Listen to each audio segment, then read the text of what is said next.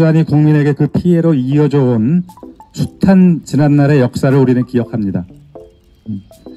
행안부의 조직을 신설해 경찰을 지휘 감독하겠다면서 경찰국을 만들었다면서 막상 참사가 터지자, 이태원 참사예요. 참사가 터지자 경찰은 그 지휘 감독 권한이 없다고 발뺌이나 하는, 경찰에 대한 지휘 감독권이 없다고 발뺌이나 하는 행정안전부 장관, 검찰개혁을 무시하고 경찰 길들이기에 급급하며 국민과 소통을 차단하고 민생을 외면해온 아직과 교만에 찬 인사, 이것은 결국 차마 입에 담기조차 황망한 그 비통하기 이를 데 없는 비극으로 이어졌던 지어진 것입니다. 흡혈귀라고 저는 표현합니다. 이런 흡혈귀 잡아야 되지 않겠습니까?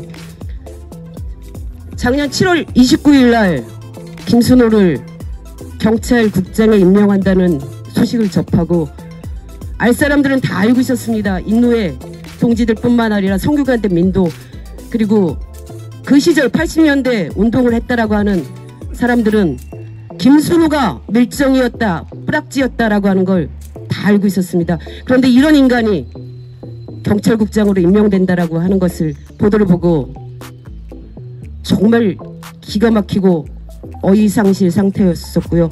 그래서 8월 2일에 공식적으로 문제제기를 시작하였고요. 8월 6일에 최동열사 추모제를 통해서 인터뷰와 그리고 규탄 성명을 시작으로 해서 8월 18일에 성균관대 민동, 민청학령 동지회 등 관련 민주운동 관련 단체들이 김순호의 파면을 촉구하는 기자회견을 시작을 하였습니다. 최고 보호 대상으로 국민들을 삼아야 하는 것이 원칙입니다. 그리고 권력은 공권력을 통해서 국민들을 보호하는 데에 힘을 쏟아야 되는 상황인 것이지. 그러나 비열하게도 그러한 공권력을 이용해서